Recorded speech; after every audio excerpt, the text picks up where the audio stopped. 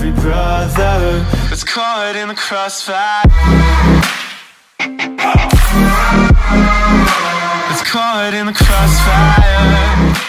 What's up guys, Visual here, but you can call me James, and in this video I'm going to be showing you guys how you can make a text logo similar to this one right here. It's actually quite simple. This is the thumbnail for the video, but yeah, I will be showing you how to make a text logo similar to this one. So the first thing I've gone ahead and done is make a brand new document.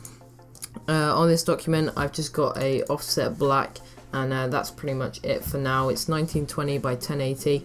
And then first things first, we're going to make a brand new layer, and we're just going to go ahead and type what we need for our text. So I'm just going to put, like I did there, logo, just for the example of this tutorial. So I'm just going to go ahead and type logo, and the font I am using is called Nero, whatever you guys want to call it, but we'll leave a link to this in the description down below. So it's called Nero, and I'm just going to bump up the size for the sake of the video so you guys can see it.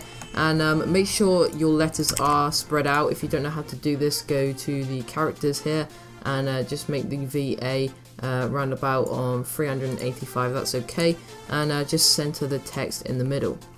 Once you've done that, just go ahead and right click on the text and rasterize it, and then just duplicate this layer, and you can hide the other one. And now all you want to do is go to your rectangle marquee tool in the top left and just highlight each letter, right click it, go to layer via copy, and then just name that letter. So I'm going to name this L, and that, if we hide this, you can see this is the L.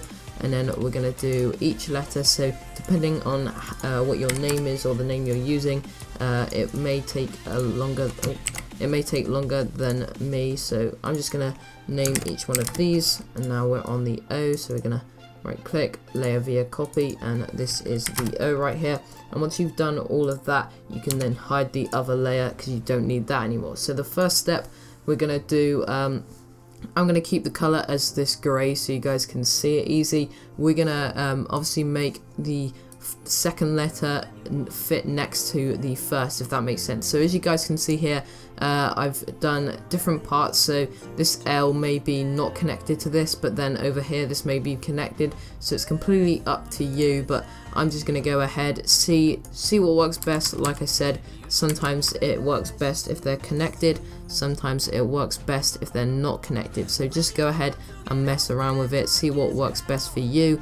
I think I'm going to go ahead and do this, and first thing I'm going to do, like I did here, as you can see there's little gaps in between them, and to do this just zoom in, go to your pen tool on the left hand side, and just pen tool out this, hold down shift so you get the right size, and just pen tool it out like I'm doing here, and make sure that's the L. Right click, make selection, hit enter, and then just press delete on your keyboard. And as you can see there's a little gap in between this. If I use my arrow keys, I can make the gap a little bit bigger. And then we're going to go over to the G right here, and a couple things you can do with the G, like I did on this. I cut the O, so I'm going to do this. I'm going to go to the rectangle marquee tool, go to this O, so make sure it's the right O, and just cut that right there. And as you can see, I didn't cut it precisely enough, and that's what it will look like there. And I'm just going to drag this G over here as well, and we can sort of either combine them or we can have a little gap in between them. It's completely up to you. I'm going to do, let's see what works best. I think the gap looks the best right here, and all I'm going to do right now is get the L and the O, and I don't normally do this often, but I'm going to stretch them down, and just so they get to the right size as the G over here. And yeah, that looks a whole lot better. Just stretch this up a little bit, and as you can see, this is what it looks like so far. Quite good. As you can see, there's no distortion when we stretch it because it is a text layer. And the next thing I'm going to do, just to get the right size, so you need a rectangle at the same size as the G or the L, for instance. All you would have to do is go to the text tool on the left hand side and just type an L or an I. I'm just going to go for an I because it works best with this, and as you can see it's the same exact size as the L. So right click, flip 90 degrees, and we can just drag this over here just so it's the right size, and we're going to make it quite wide, and we're just going to get the final O and drag it over here.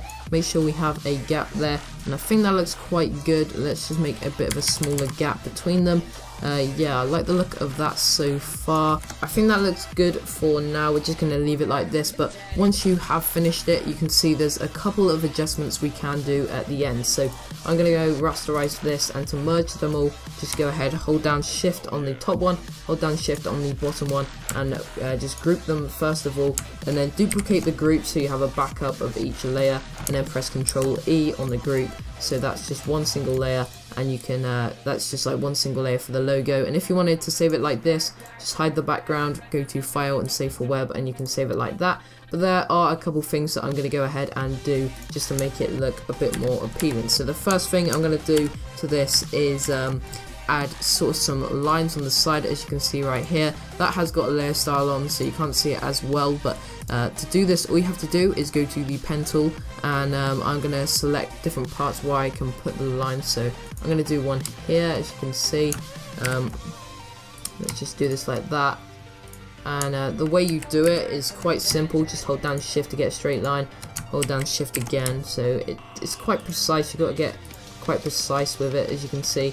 And just put this up here, and then put this over there like that. Right click, go to fill path, make sure you obviously have a new layer selected, and as you can see, it will make a new path like that, but it's currently white, so we're going to color overlay it to the same exact color.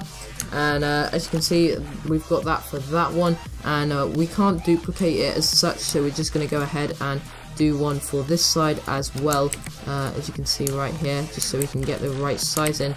We'll do one for this side, and yeah, that looks quite good so far, I reckon. Let me just go ahead and do this. Right click, fill path once again, and as you can see, you get that sort of line effect. You see that in a lot of designs at the moment, and I think it does work really well with this type of logo. You can go ahead and add a stroke, but I think this line effect looks much better, and depending on where you would like it, you can put it in different parts of the logo.